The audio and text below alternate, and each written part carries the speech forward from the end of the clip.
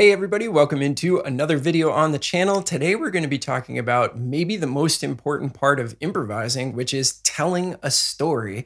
We're going to investigate a few different ways to do that and figure out what we like best. And hopefully you can transfer some of these lessons into the practice room. So at the end of the day, as musicians, we are storytellers. We just tell our stories through our instruments, through expressing ourselves in the jazz language. But you can bet that if you're not putting together a story for your listeners, they're going to tune out almost right away. Think about watching a movie with no storyline. Doesn't make sense. It doesn't really exist for good reason. And the most captivating movies and books and TV shows are ones with a really strong storyline. That's what we want to try to get into our solos. Sometimes we can get so caught up in what we're going to play and trying to play the hippest harmonic material that we can completely forget about actually telling a story and having an arc to our solos. Now, it's important to realize what I'm going to present to you here is stuff for the practice room, really thinking about that story arc, trying different ways to complete that story arc. That's what you want to do in the practice room so that when you're on stage, you just naturally tell a story. It's just like everything else in jazz. You want to practice things to the point when you're by yourself, that when you're actually in front of an audience and you're doing the thing for real, it just kind of flows out of you without even trying. And that's the whole reason for being in the practice room in the first place. Okay, so let's look at a couple of story arcs and figure out if we like them or not with musical examples. So the first story arc is going to be your classic. Start with an opening statement or an exposition. That arc slowly builds into a climax portion of your story. Then we slowly come down from that climax, we de-escalate, and then we have a resolution at the end of the story so that everybody can go home happy, feeling great about the story that they just heard. Now, before I do the musical example of myself trying to do this over a blues form, I want to say a couple things. First of all, this is much easier to say than do. When you're actually playing the instrument and you're trying to follow this story arc, parts of it are nebulous, right? It's going to be impossible to just completely nail this story arc 100%. What you want to try to do is approximate it in your solos. And you'll hear that when I'm playing. I'm not going to be following it perfectly. When I'm at the climax, you might hear me interject with something a little bit more calm. That's okay. What we want is just for the general flow of our solo to follow this arc. So let's listen to myself playing over the blues and trying to follow this general story arc.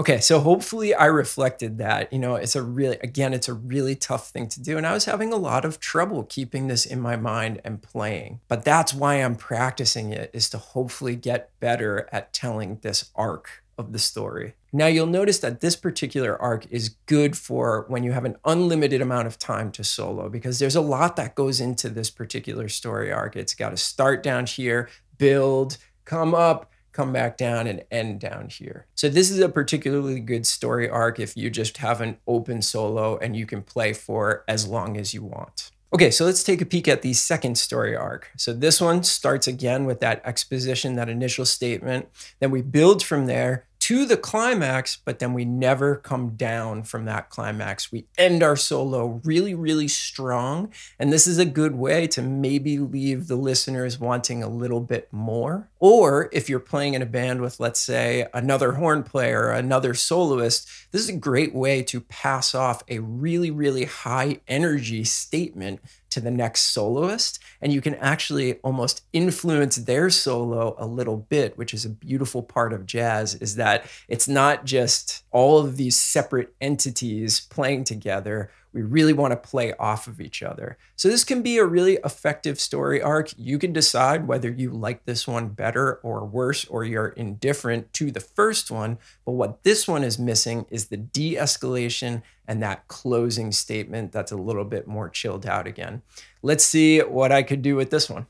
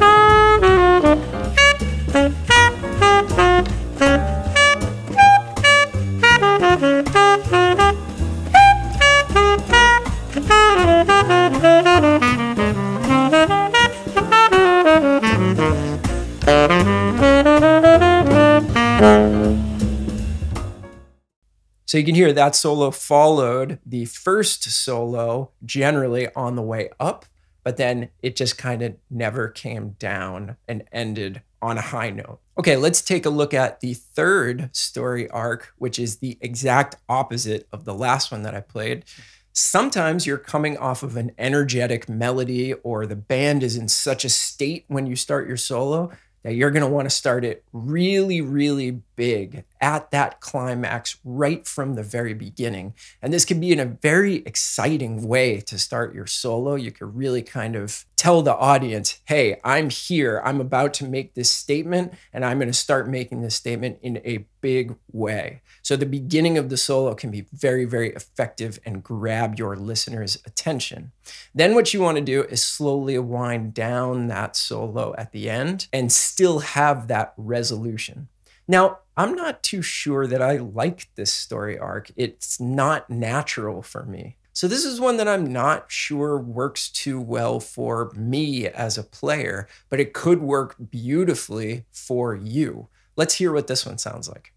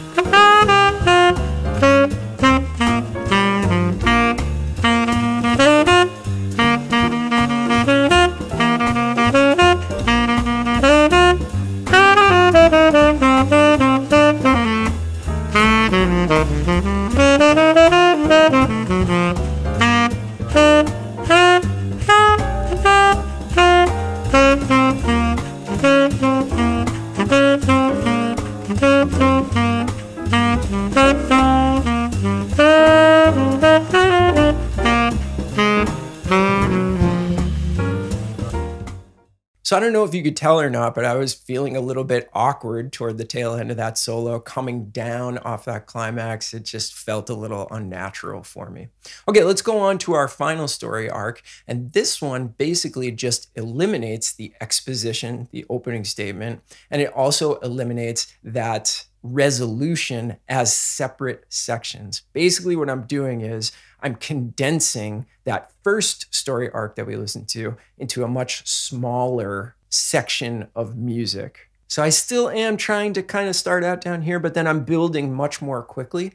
And this can be a perfect option for, let's say you're playing in a big band and you just have a short solo section, or you're playing with a quartet and you've decided that we're not going to take super long solos, or if you just prefer a shorter solo statement, you could still get that complete arc into a much smaller space. So you're going to hear me start off. I'm going to start building almost right away, hit that climax section, and then after not too long, I'm going to come back down and do that resolution, that de-escalation into the resolution section. Let's check out what this one sounds like.